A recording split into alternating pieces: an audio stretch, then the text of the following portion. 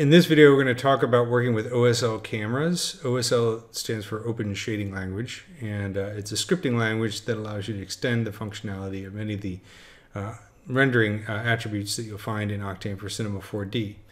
So I'm using the Cantina.c4d scene. I've gone into the render settings, and I've set the resolution to 1280 by 1280. Let's make this a little bit smaller so it's easier to see.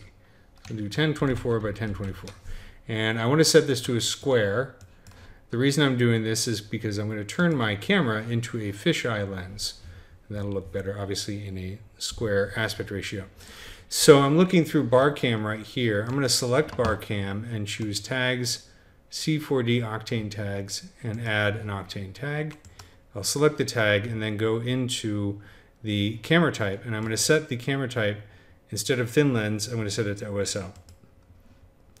And then I'm going to open up the editor. So what I need now is some script to turn this into a fisheye lens. There's lots of scripts that you can find online. The one that I'm using was found on the Otoy forums, and it was created by Pareed 4331. And you can download it. So I've downloaded it, and you can also either open it up, unzip it and open it up through the OSL code editor, or in this case, I'm just going to open it up in a text editor and then copy all of it and paste it into the editor. So select all of it, Control C, and then paste it into here and choose compile and see if there are any errors. Does not look like there are any errors. So let's open up the Octane render view, or the live viewer rather, and let's choose to render the scene. And after a few moments, you can see now it's rendering a fisheye lens view of our Octane scene. Of course, you could do a lot more with OSL than just doing fisheye lenses.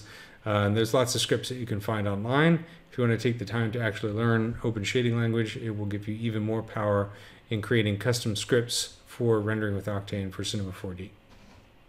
So in addition to making this a fisheye lens, the script has also added some custom parameters that allow us to do things like change the field of view. So I can set this to, say, like 195. I can change the aperture, so we can add some depth of field in here. That's a little bit insane. Let's do 0.005 and then adjust the focus distance. And then we also have edge blur and focal length and so on. So it's really cool that these settings have been added courtesy of the OSL script that has created this fisheye lens camera.